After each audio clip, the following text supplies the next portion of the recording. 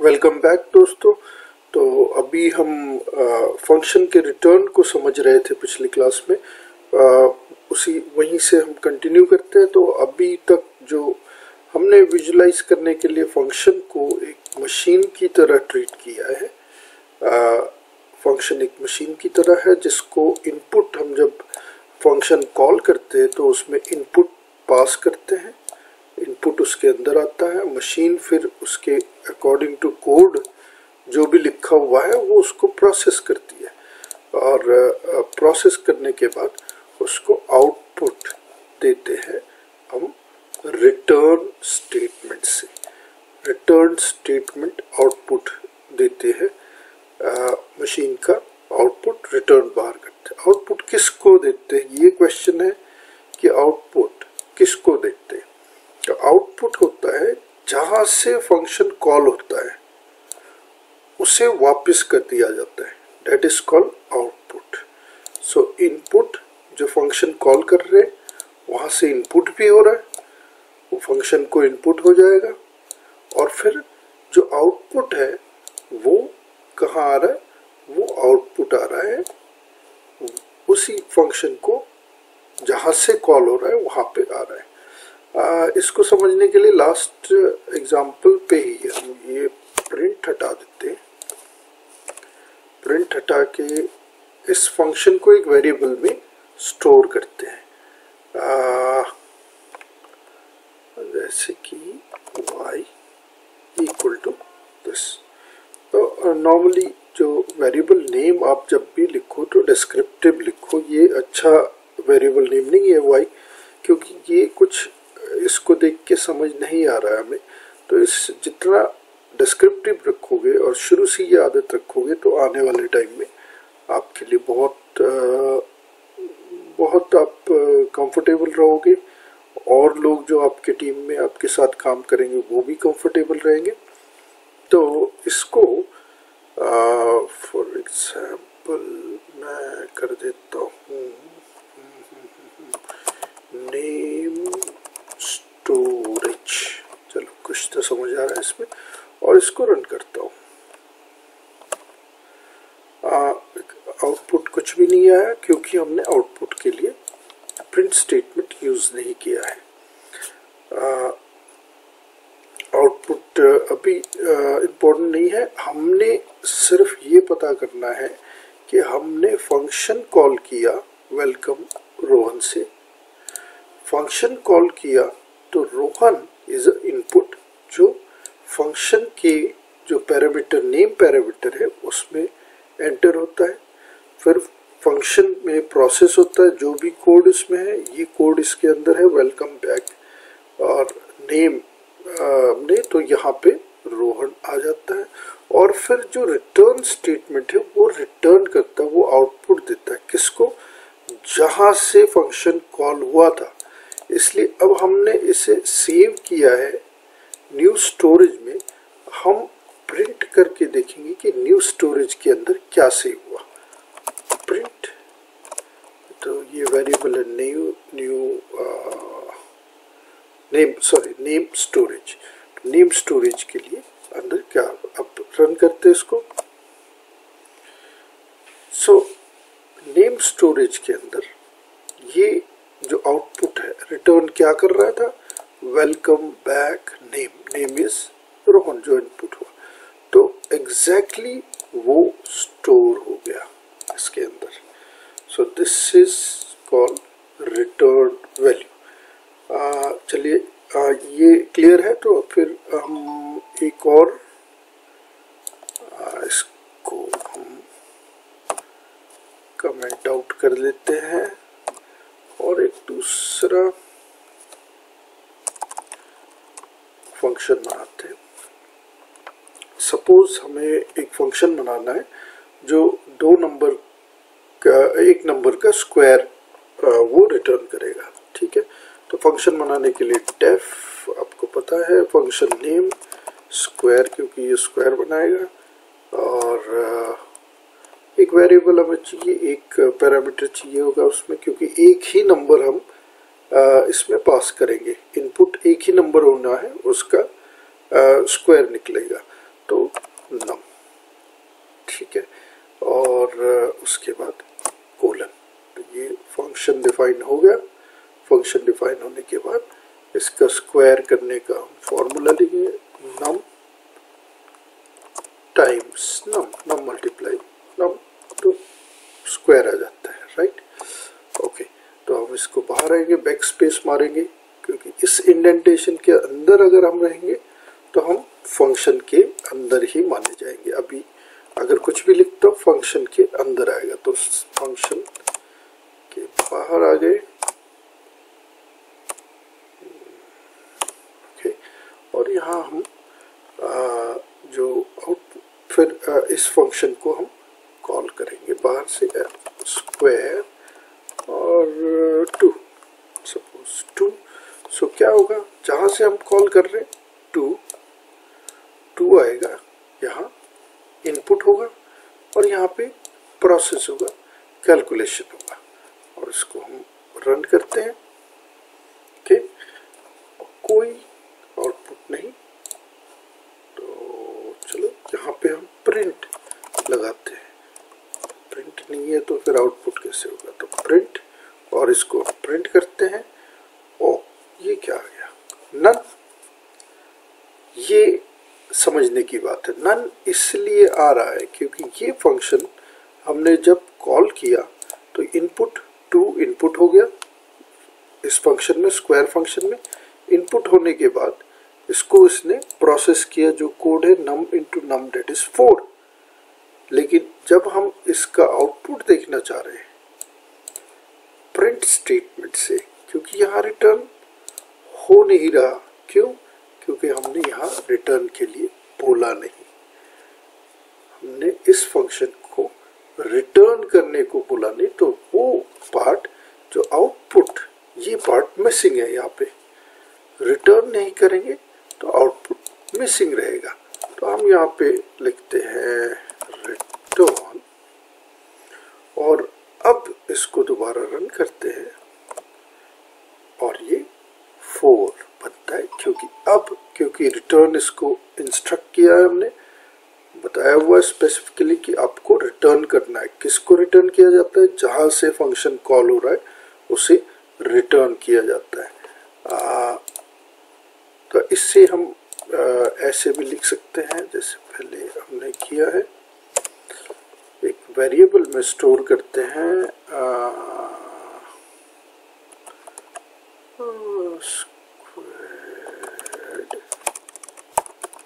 Squared number, ठीक है। Squared number एक वेरिएबल हमने ले लिया, इसमें हम इसको स्टोर कर रहे हैं, रन करते हैं और हम इसको प्रिंट करते हैं। प्रिंट किससे करेंगे, स्क्वायर्ड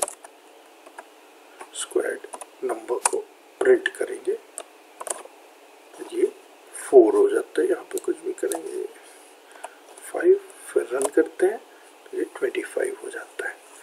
सो बेसिकली ये है। अब इसमें एक चीज हम ये देख सकते हैं,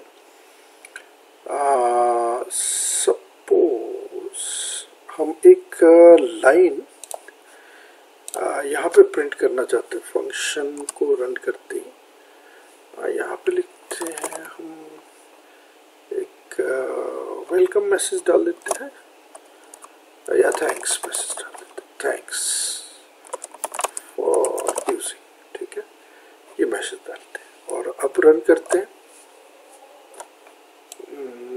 वैल्यू चेंज कर लेते हैं, रन करते हैं। सो 10 का स्क्वायर 100, दैट्स राइट। लेकिन ये थैंक्स मैसेज कहा गया, थैंक्स फॉर यूजिंग मैसेज कहा गया, वो आया नहीं, जबकि हम फंक्शन के अंदर ही है। ये दोनों कोड फंक्शन के अंदर है, क्योंकि इंडेंटेशन देखिए 4 1 2 3 4 और यहाँ पे भी 4 स्पेसेस यूज हुए हैं 1 2 3 4। तो ये इंडेंटेशन बताता है कि ये जो कोड ब्लॉक है ये दोनों लाइंस है, ये स्क्वायर फंक्शन के कोड से जब भी फंक्शन कॉल किया जाएगा ये दोनों रन होने चाहिए, लेकिन नहीं हो रहा। हमने यहाँ पे कॉल किया स्क्वायर 10, कॉल करने के बाद भी ये रन नहीं हो रहा है। तो यहाँ पे आपको याद रखने की बात ये है कि रिटर्न एक फंक्शन का आखिरी स्टेटमेंट होता है। रिटर्न के बाद वो फंक्शन वापस जहाँ से कॉल होता है वहाँ को चला जाता है, इसलिए यहाँ ये स्टेप कभी भी रन नहीं होगा क्योंकि ये रिटर्न हो चुका है, यहाँ आउटपुट हो चुका है। और आउटपुट कहाँ हो चुका है? जहाँ से कॉल हुआ था यहाँ। अब अगर इसके इस स्टेटमेंट को हम कट करते हैं और रिटर्न से पहले लिखते हैं, राइट,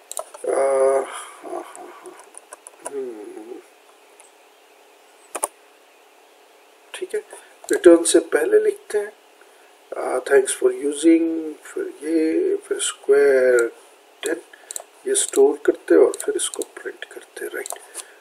इसको चेंज कर लेता हूँ 9, ओके, रन।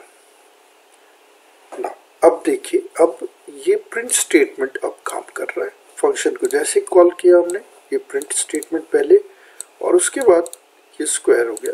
ये जो भी आउट इनपुट हुआ था 9 इनपुट पर 9 टाइम्स 981 प्रिंट हो गया। बेसिकली ये है। तो अब और एक एग्जांपल ले लेते हैं, उससे पहले इसको भी करते हैं हम कमेंट आउट। और ये कोड सारे मैं डाल दूंगा आपको डिस्क्रिप्शन में, ताकि आप अगर चाहो तो यूज कर सकते हो।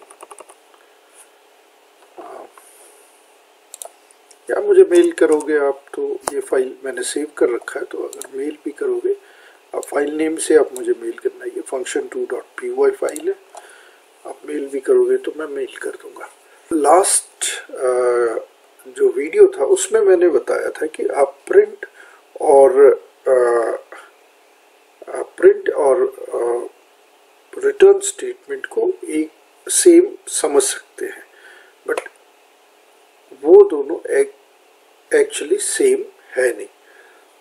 बस समझने के लिए मैंने कहा था कि आप प्रिंट की तरह ही समझिए रिटर्न को, लेकिन डिफरेंस भी आपको जानना बहुत ज़रूरी है। तो इन दोनों का डिफरेंस के लिए सपोज एक और फंक्शन चलाते हैं, एक और प्रोग्राम बनाते हैं बेसिकली, और इस प्रोग्राम में दो फंक्शन होंगे, ठीक है। एक करते हैं हम रिटर्न फंक्शन,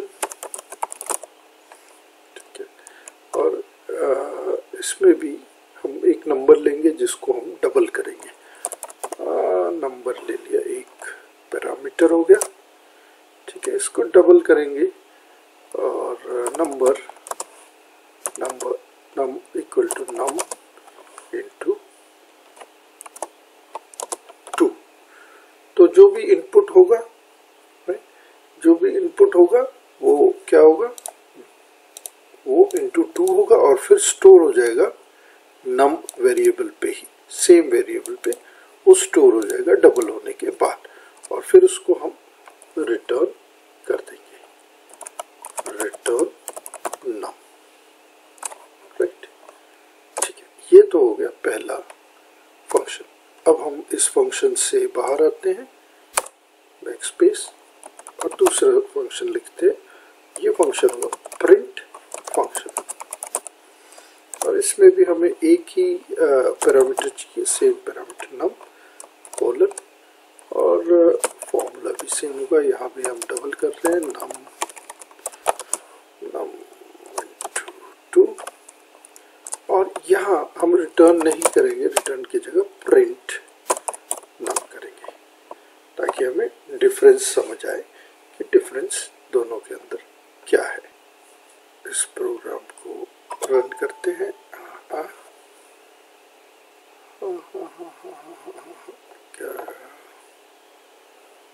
सॉरी, प्रिंट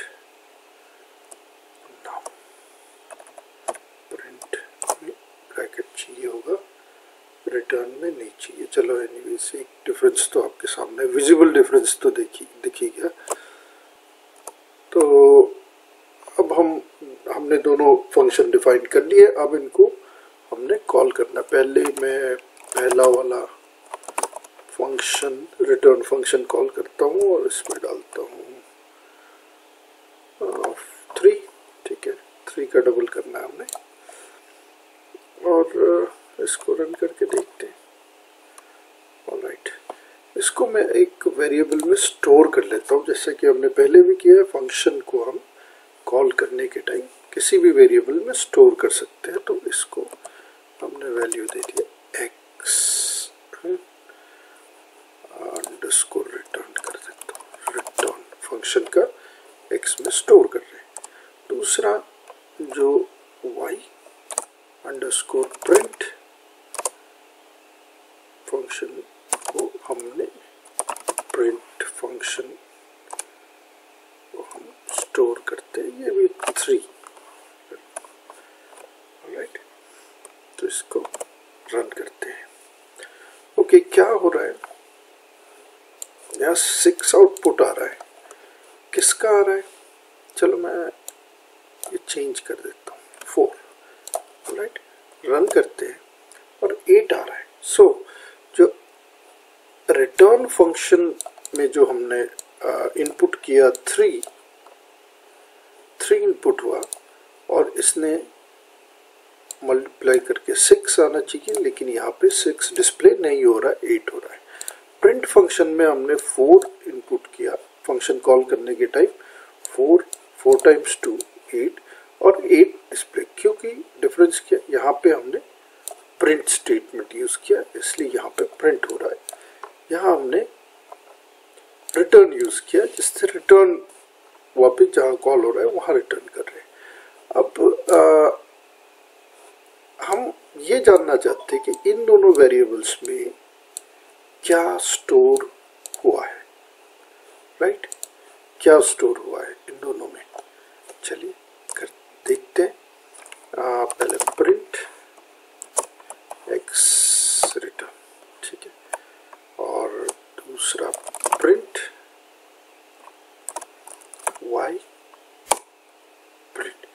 तो हम दोनों का वैल्यू हम देखना चाह रहे हैं, ठीक है। फिर से रन करते हैं। ऑलराइट, तो 8 ये आ गया यहाँ से। राइट, तो ये यहाँ पे रिटर्न कर रहा है print x equal to 6। 3 times 2 is 6, लेकिन y ये जबकि 8 आना चाहिए था, ये 8 नहीं आ रहा। तो व्हाट डज दैट मीन कि इस वेरिएबल में ये 8 स्टोर नहीं हुआ, सिर्फ आउटपुट हुआ है। प्रिंट नम सिर्फ आउटपुट हुआ है, ये स्टोर नहीं हुआ। और जबकि यहाँ क्योंकि ये रिटर्न कर रहा है 3 × 2 6 मल्टीप्लाई करके रिटर्न कर रहा है, तो ये स्टोर हो रहा है x अंडरस्कोर रिटर्न वेरिएबल में, और ये प्रिंट सिर्फ आउटपुट कर रहा है, कोई इनपुट नहीं, ये कोई स्टोरेज नहीं हो रहा। ये सबसे इम्पोर्टेंट डिफरेंस है प्रिंट और रिटर्न का। और अगर आप यहाँ पे टाइप देखें कि इनका डेटा टाइप क्या है, टाइप, ठीक है, सॉरी प्रिंट तो होना चाहिए, इन दोनों का डेटा टाइप विद ब्रैकेट और एक चाहिए होगा टाइप।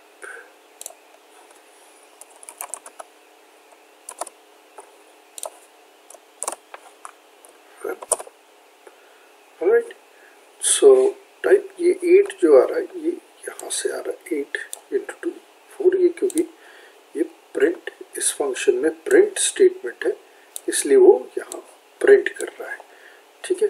और हमने दोनों के टाइप पता करने की कोशिश की है। तो पहले x का जो टाइप आ रहा है वो आ रहा है integer, that is x return जो ये है, यहाँ पे इंटीजर स्टोर हो चुका है 3 × 2 6, और वो भी हमने प्रिंट करके देख लिया था, 6 आउटपुट हो रहा है। लेकिन यहाँ वाई प्रिंट जिसमें 4 दिया और आउटपुट इसका 8 हो रहा है, लेकिन अगर हम इसका डेटा टाइप देखें तो बता रहे none type data. None type data type is none type, मतलब इसके अंदर कुछ भी स्टोर नहीं हुआ। सो आई होप आपको प्रिंट और रिटर्न के बीच में डिफरेंस आपको पता चल गया होगा। रिटर्न जब भी करते हैं तो जहाँ से कॉल हो रहा है, जहाँ से हमने इनपुट पास किया था आर्ग्यूमेंट, वहीं पे वापस वो रिटर्न कैलकुलेशन करके वो रिटर्न हो रहा है। प्रिंट में जबकि रिटर्न कुछ भी नहीं हो रहा, आउटपुट वो दिखा रहे, लेकिन जहाँ से कॉल हुआ था उससे कुछ भी रिटर्न नहीं कर रहा है। आई होप कि आपको ये क्लियर हुआ होगा। अगर कुछ भी डाउट है इसमें आप मुझे कमेंट कर सकते हैं, मैं ज़रूर उसका सल्यूशन दूंगा। और अगर आपको वीडियो अच्छी लगी तो वीडियो को सपोर्ट करिए। सबसे आसान तरीका है सपोर्ट करने का, सब्सक्राइब करें, लाइक करें, कमेंट करें और शेयर करें। थैंक यू दोस्तों, तो मिलते हैं अगले वीडियो में।